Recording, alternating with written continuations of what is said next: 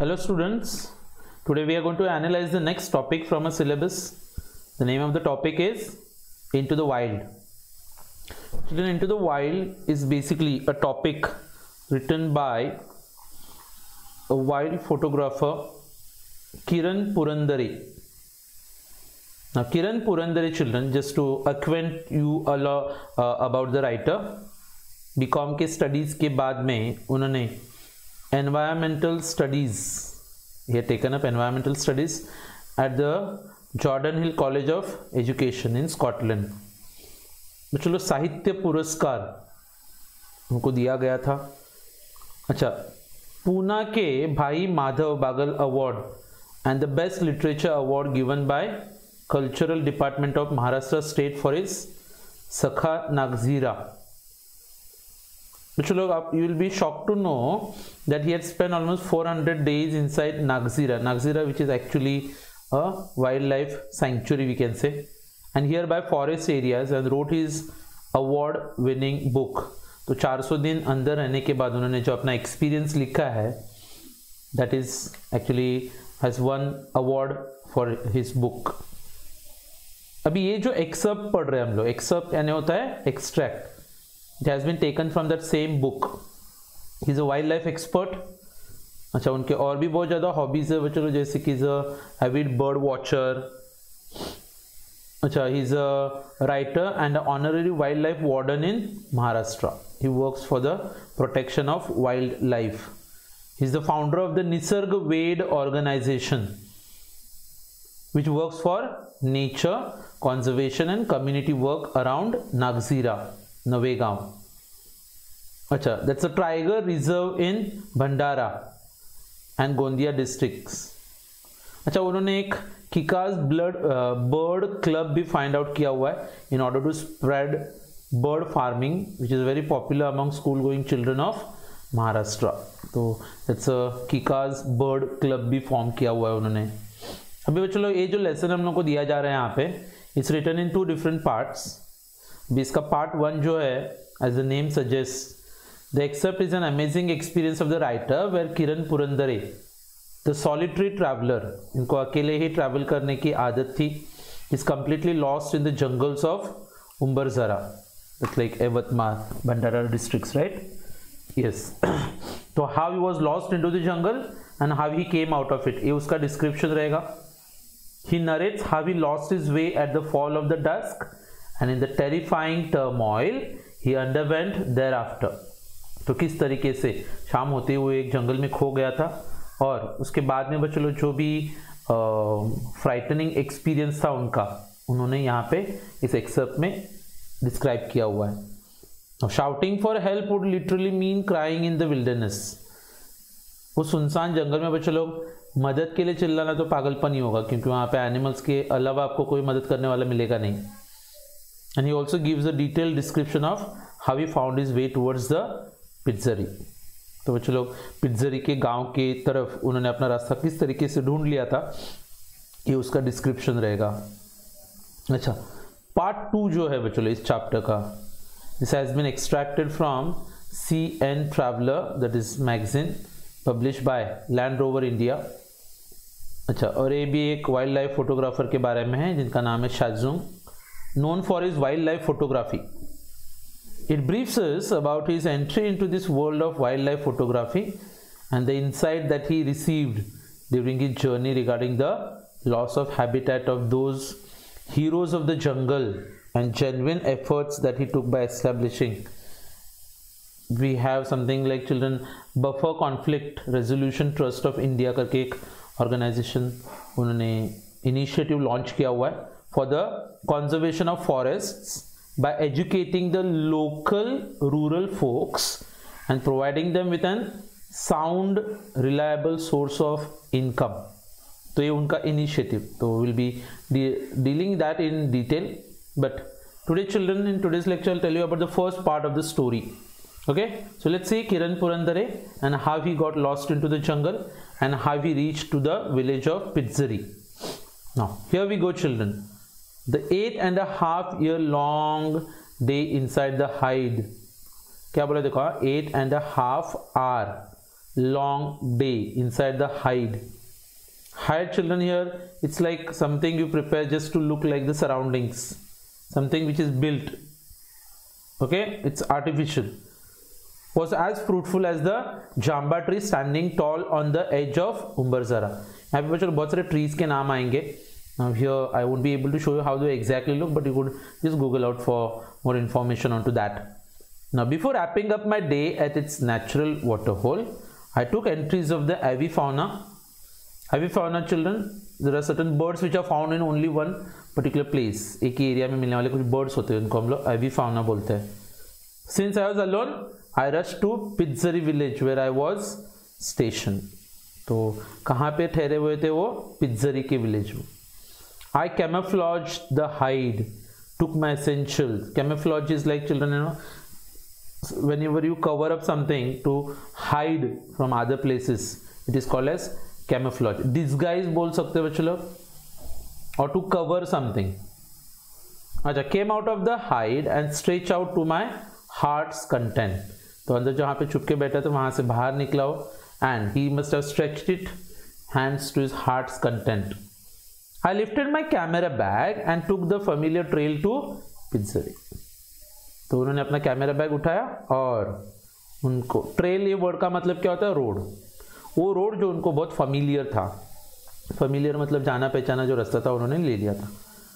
Now negotiating the webbed leaves of teakwood and moha trees. Negotiating the webbed leaves मतलब एकदम घने पत्ते रहते बच्चों एक दूसरे से जुड़े हुए. teakwood, moha trees and trying to make minimal sound. अभी जंगल में से चलते हो आपको बहुत ज़्यादा ध्यान रखना है कि लाइक आप जितना हो सके उतना कम आवाज करने का. I was treading cautiously among the woods. तो जंगल में से बहुत cautiously चलते हुए जा रहा था. Treading is like here, it could be walking cautiously among the woods. Now walking alone in a jungle needs more alertness than walking with a companion. तो जंगल में से चलते हुए बच्चों लोग, आप अकेले जब रहोगे ना तो आपको ज़्यादा अलर्ट रहना पड़ता है.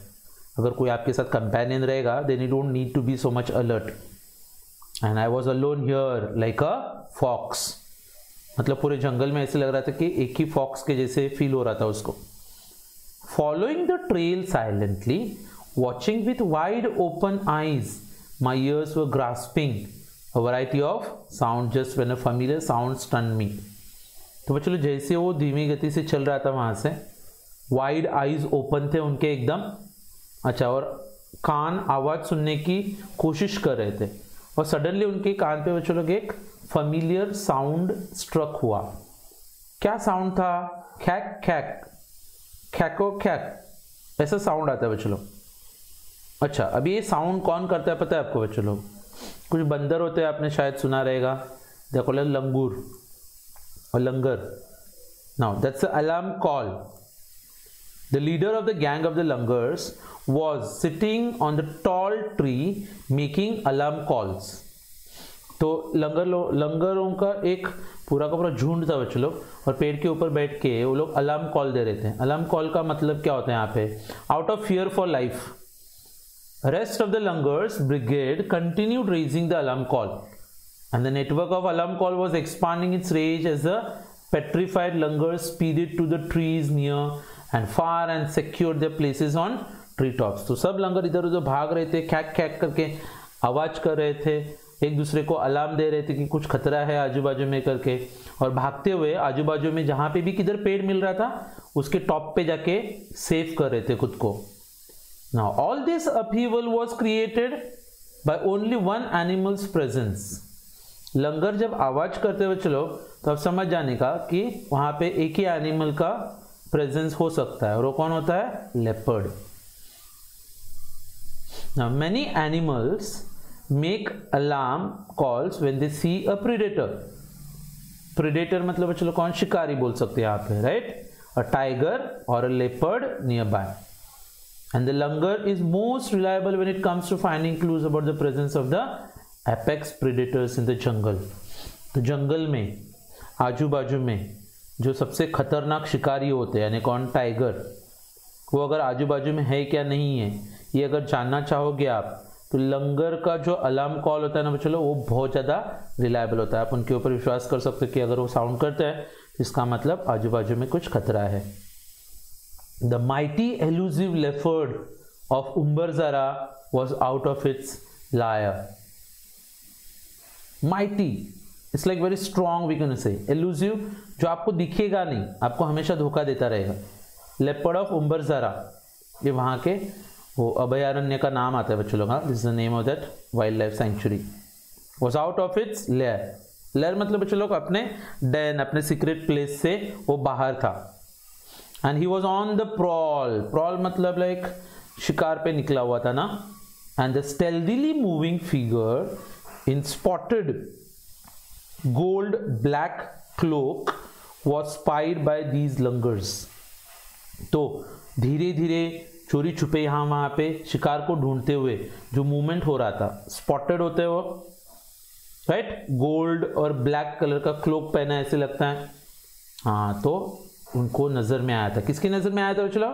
लंगर्स के नजर में आया था। Even the small once from the legion of langars were giving alarm calls. तो जो लंगरों का पूरा झुंड था ना चलो, उसमें जो छोटे से छोटे लंगर भी थे ना, वो भी अलार्म कॉल दे रहे थे, क्योंकि उनको भी कहीं से वो खतरा महसूस हो रहा था। वापिस से चलो, check check. I stayed put मतलब मैं उधर का उधर ही रुका। Gauge the leader langars target site and scan the area visually. तो जो लंगरों का लीडर था वो जिधर देख रहा था वहां पे राइटर ने भी देखने की कोशिश की, और राइटर पूरा का पूरा एरिया विजुअली स्कैन कर रहा था। टुक सम स्टेप्स, स्टॉप्ड अगेन। कुछ पैर चला और वापिस से रुक गया। अ fresh स्कैट was lying before me on the trail. स्कैट का मतलब क्या होता है बच्चों लोग? It's like the animal droppings, animal toilet. अच्छा, the bluish purple flies were hovering over it. मक्खी बैठ रही थी उसके ऊपर। And I was sure that the leopard was somewhere near. अभी एक बात तो क्लियर थी कि लेपर्ड कहीं पे आजू बाजू में ही था। And the distant alarm call of 4 horned antelope. Antelope, children, it's a kind of a deer, right? Horns रहते ऊपर। Was adding to the chaos. वो भी alarm call दे रहा था।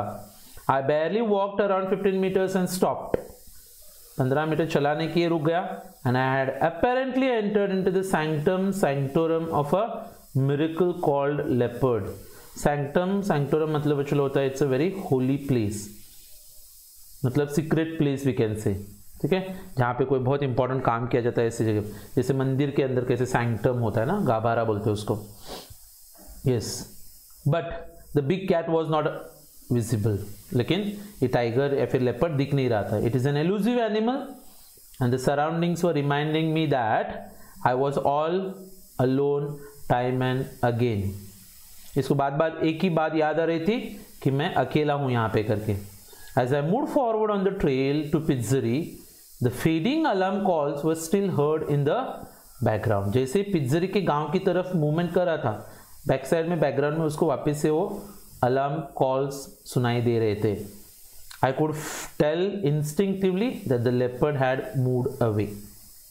तो अभी तक इसको पता चल गया था कि लेपर्ड शायद वहां से चला गया था। Now, meanwhile, I saw a man standing at a distance with a stick in his hand. As I approached, he appeared spooked due to alarm calls of the leopard. तो जैसे वो आगे जा रहा था उसने डिस्टेंस पे देखा, वहां पे एक आदमी खड़ा था, उसके हाथ में एक स्टिक थी, वो भी थोड़ा सा डरा हुआ लग रहा था वो लेपर्ड के अलार्म कॉल्स की वजह से। We greeted each other. He was Raju इस्कापे from पिट्जरी। तो वो उधर का लोकल ही था, चलो उसका नाम राजू था, पिट्जरी से था। अच्छा, he had been to collect logs but retreated due to leopard's movements. क्या लकड़ी जमा करने के लिए आया था, लेकिन लेपर्ड का थोड़ा सा शायद वहाँ पे इशारा दिखते ही ये वहाँ से वापस जा रहा था। Raju was amazed bye my regular solitary visits to उम्बरज़रा। अभी राजू बहुत एक्साइटेड होता है and he was very surprised कि अकेले आदमी कैसे उम्बरज़रा के फॉरेस्ट में विजिट करता है करके। And which is actually the haven for tigers. Haven मतलब चलो a safe place. Leopards and those sloth bears. We stopped under a kusum tree to take a break. तो ये दोनों जन भी रुके एक कुसुम ट्री के नीचे थोड़ा ब्रेक लेने के लिए, and we both felt a bit relaxed, क्योंकि दोनों के लिए एक दूसरे का थोड़ा सहारा हो गया था ना. Now we were 4 eyes 4 hands with a stick, then we both resumed our walking tour. तो क्या बोलता है देखो अभी, नाउ वी वर 4 eyes, 4 आंखें थी, 4 हाथ थे और हाथ में एक स्टिक भी था ना. यस, और फिर उन्होंने अपना टूर वापस से चालू किया था. They started walking. There was one tiny track that broke out of the main trail. Main रास्ते से एक छोटा सा रास्ता बाहर जा रहा था. I will take this root, you go straight, said Raju and turn right. तो राजू ने किरण पुरंदरे को क्या बोला कि तुम स्ट्रेट वाला रास्ता पकड़ लो, मैं ये वाले रास्ते से चला जाता हूं. I kept walking straight until I climbed a familiar hillock. Hillock मतलब छोटा सा पहाड़ जैसे, तो उसके ऊपर चढ़ गया था. I crossed the cement pillar and stones stacked by Forest Department Corporation to mark the boundary of the forest compartment. तो वहाँ पे बच्चे लोग पत्थर लगा के बाउंड्री बनाई गई थी फॉरेस्ट डिपार्टमेंट की. Took another trail, फिर एक दूसरा रास्ता पकड़ा. After climbing down, walked across a beautiful mahua tree. Now the trees, you need to see the pictures on Google, children, loaded with reddish brown leaves. और उसके नीचे का जो ग्राउंड था बच्चों लोग, the ground under the tree was cleaned very well, मतलब एकदम साफ था. And the thought instantly flashed in my mind, I had lost my वे. और फिर उसको पता चला कि मैं खो गया हूँ. Next moment I found another dusky trail, मतलब वहाँ पे उसको और एक रास्ता दिखाई दिया. Hastily I took the trail which took me from a narrow gorge. Gorge यानी क्या, घाट होता है बच्चों लोग, to an open field, and the area was surrounded by हिलॉक्स of dry deciduous tropical forest. Deciduous are those very dense forest, children, having trees जो summer season में मतलब अपने लीव्स को शेड करते हैं, सिर्फ फॉरेस्ट को deciduous trees करके बोलते हैं. I turned back to spot the sun. तो जैसे पीछे टर्न किया उसने और फिर सूरज की तरफ देखा. Now the geographical west was set. The dusky trail had vanished. Good heavens, I was lost. Completely lost in the jungle. That too at a very dreadful time, and the sun was melting down like a fleeting runner. तो एक भागने वाले व्यक्ति के जैसे गायब हो रहा था. कौन? सूरज. और उसी टाइम पे इसको रियलाइज हुआ था कि खो गया है कहीं पे. I soaked in my own sweat. मतलब पसीने से भीग गया ये. I felt like shouting to my heart's content, but there was no other soul to listen to my sounds in this wilderness. उसको जोर से चिल्लाने का मन कर रहा था, लेकिन वो पूरे के पूरे जंगल में कोई दूसरी आत्मा भी नहीं थी जो इसको सुन सकती थी वहां पे. I had 2 bags with me. The Shabnam bag having the camera and the other was a small colorful handmade bag used in villages to carry tiffin. तो एक कैमरा का बैग था और एक टिफिन का बैग था. And the tiffin still had some stuff, but I didn't feel like having it. And the blossoming boxwood trees, the boop boop sound of cockle bird and the song of robin bird all appeared alien to me. मतलब कि उसको यहाँ पे कुछ भी सुनाई नहीं दे रहा था अभी. It was more than an hour. 1 घंटे से ज़्यादा टाइम हो गया था बच्चों लोग. I was still there searching for a suitable tree to climb and get secured. तो उसको लग रहा था कि एक आध पेड़ मिल जाएगा तो उस पेड़ के ऊपर चढ़ के मैं खुद को सेफ कर दूंगा. Turn back to the trail you left. Mind was telling me. पीछे जाओ और जो रास्ता तुमने छोड़ दिया था वो रास्ता वापस से पकड़ो. उसका एक मन उसको बता रहा था. But there were no signs of the trail. लेकिन रास्ते का भी कुछ निशानी नहीं दिख रहा था बच्चों लोग. I had no other way to climb the hillock before me. There were more hillocks and some more around the one I was standing. मतलब सब पहाड़ ही थे सामने छोटे छोटे. Near my feet were the dried up droppings of sloth bear. तो वहाँ पे sloth bear का भी presence था क्योंकि उसने droppings यानी टॉयलेट दिख रहा था वहाँ पे. The sloth bear of Umbarsara must be out in open sniffing for food. तो बच्चों लोग जो भालू रहेगा ना वो स्लॉथ बेयर, वो तो अभी इधर उधर मतलब भूखा रहेगा और शायद अपने खाने को शायद सूंघता रहेगा ना इधर उधर, snipping for food. I caution my self thinking of एवर्टिंग all sorts of eventuality and I made a move. I ran down the hillock that I had climbed up at a frantic speed. तो वापस से वो पीछे भागना चालू किया उसने, and the west was to my right hand side now. तो राइट साइड देखा तो वेस्ट का साइड दिखाई दे रहा था. The evening breeze flew through my wet curled hair and my stomach was aching. I kept walking in hope. तो थोड़ी सी उम्मीद लगा के चलता गया मैं. Around 50 steps I found a bright red soil trail. तो 50 स्टेप चलते ही उसको एक रास्ता दिखाई दिया. I found my silver lining on the trail. तो एक उम्मीद की किरण दिखाई देना बोलते हैं ना चलो. In that way there were marks of bicycle wheel on the trail. That was a big consolation for me, and there must be a village nearby. I reassured myself. More questions resurfaced. How far is the village and where, in which direction, कि गांव कहाँ पे है, कितनी दूर तक है, कौन से डायरेक्शन में, उसको कुछ आंसर्स नहीं थे. I climbed one more hillock and tried to locate signs of human civilization. तो दूर दूर तो कहीं पे लोगों की बस्ती वगैरह दिखाई देती है क्या, इसके ऊपर वो नजर फेंक रहा था. And my legs were trembling. As I reached the top of the hill, I jumped with joy. I heard the sounds of people talking in the loudspeaker. तो जैसे ही वहाँ पे हिल टॉप के ऊपर पहुंचा तो he jumped with joy, खुशी से उछल गया था वो, क्योंकि उसने लोगों को लाउड स्पीकर पे बात करते हुए सुना था. And in a jiffy, I ran down the hill towards the sound with full vigor. I stumbled and fell down. तो भागते भागते गिर भी गया था. Saw droppings of blue bulls nearby. Struggled, stood up, decided which direction to move on, and the signs of civilization were visible. लोग दिखाई दे रहे थे उसको वहाँ पे. And the tiny sleepy village of Syjc was visible through the green woods. तो Syjc का गांव अभी उसको वहाँ पे हरी झाड़ियों के बीच में से दिखाई दे रहा था. The lantern of Rajiram Balavi's farm. तो राजाराम भालावी का जो खेत था और वहाँ पे जो फार्म था, चलो फार्म, वो दिखाई दे रहा था. Loud speaker install for Keshav भालावीज marriage, all were in a clear site. तो सब कुछ दिखाई दे रहा था उसको वहाँ से. Turn left to spot the village, lake and familiar hillock. Now here what actually happen is this. सुई Hudki, The dog barked or welcomed me to the village. तो कुत्ते ने भौंक के उसको पता नहीं भगाया था कि उसको वेलकम किया था, ऐसे फील हो रहा था उसको. The first thing I did was to take a bath. The shaking of limbs had lessened a bit. तो सबसे पहले उसने जाके वहाँ पे नहा लिया था. हाथ पैर जो उसके कांप रहे थे वो थोड़े कम हो गए थे. And the stomach ache started again. Ate to the full and then slumped onto the cot. पेट भर के खाना खाया था उसने और बाद में कॉट के ऊपर लेट गया था. Lying awake, looking at the star-studded sky, I spoke to myself. There still exists a jungle where we can get lost. Isn't this a good luck? कि आज भी अपने आजू बाजू में ऐसे जंगल है जहाँ पे हम लोग खो सकते हैं. Where we can get lost. ये हमारा गुड लक है बच्चों लोग, क्योंकि जंगल्स तो अभी है नहीं और उसके अंदर भी अगर आपने एक एक्सपीरियंस किया जहाँ पे आप खो गए थे जंगल में, that means you are quite lucky.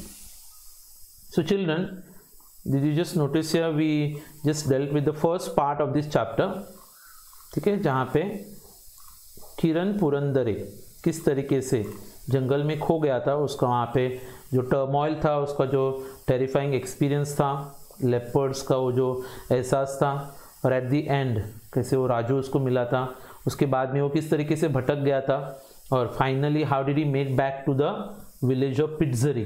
तो उसका पूरा जो जर्नी है बच्चों लोग, उसको हमने यहाँ पे पार्ट 1 में पढ़ लिया है. ठीक है. In the coming lecture children I will be teaching you about the second part of this same chapter. So that's all for today. Thank you very much. Take care. See you in the next lecture.